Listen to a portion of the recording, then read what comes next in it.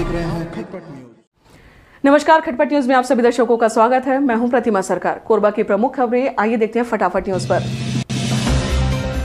धान खरीदी केंद्रों में बड़ी मात्रा में भीगने और हजारों टन धान की क्षति होने का बात को लेकर भाजपा किसान मोर्चा ने जांच दल का गठन किया है। दल में रामपुर विधायक कनकीराम कंवर, प्रदेश उपाध्यक्ष लखनलाल देवांगन, ज्योति नंदुबे, विकास महतो व मनोज शर्मा शामिल थे।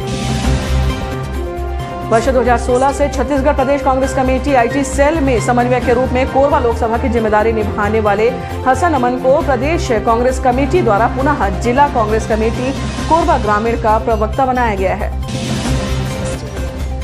कोरबा जिले में कार्यरत शिक्षकों की विभिन्न समस्याओं को लेकर शिक्षक संघर्ष मोर्चा जिला कोरबा का प्रतिनिधिमंडल कलेक्टर से मिले।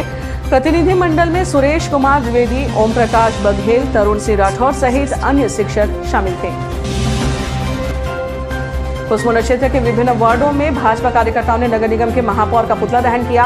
वार्ड नंबर 61 में विकेश झा, वार्ड नंबर 60 में संतोष राठौर, वार्ड नंबर 59 में उत्तम यादव, वार्ड नंबर 58 में ललित श्रीवास के नेतृत्व में पुतला दहन किया गया।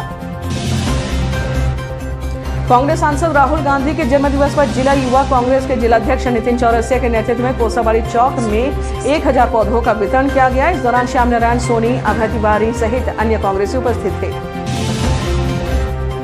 अखिल भारतीय विद्यार्थी परिषद कोरबा के पदाधिकारियों ने पीजी कॉलेज के प्राचार्य को जन भागीदारी शुल्क वापसी करने के लिए ज्ञापन सौंपा। इस दौरान श्याम, ध्रुव, विवेक राजवाड़े व मोंटी पटेल उपस्थित थे।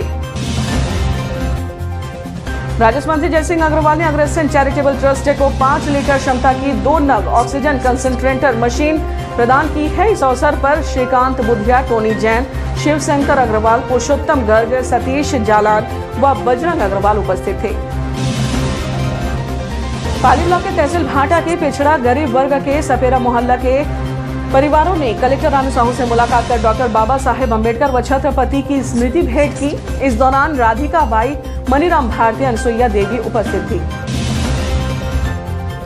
राष्ट्रीय सेवा योजना के स्वयंसेवकों को तन और मन से मजबूत बनाने के साथ ही कोरोना वायरस के दुष्प्रभाव से बचने व समाज को बचाने हेतु केएन कॉलेज में 3 दिवसीय योग प्रशिक्षण शिविर का आयोजन किया गया।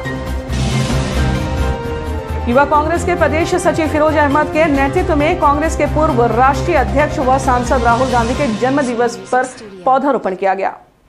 ब्यूरो रिपोर्ट, खटपट न्यूज, कोरबा। आप देख रहे हैं खटपट न्यूज।